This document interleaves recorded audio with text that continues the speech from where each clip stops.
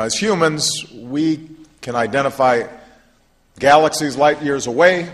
We can study particles smaller than an atom, but we still haven't unlocked the mystery of the 3 pounds of matter that sits between our ears.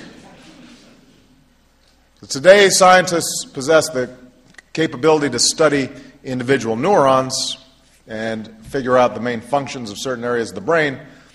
But a human brain contains almost 100 billion neurons, making trillions of connections.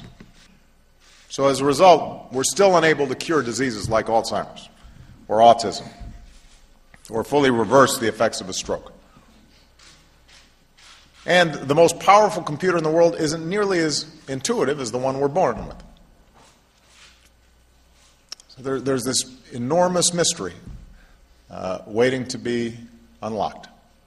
And the Brain Initiative will change that by giving scientists the tools they need to get a dynamic picture of the brain in action and better understand how we think and how we learn and how we remember.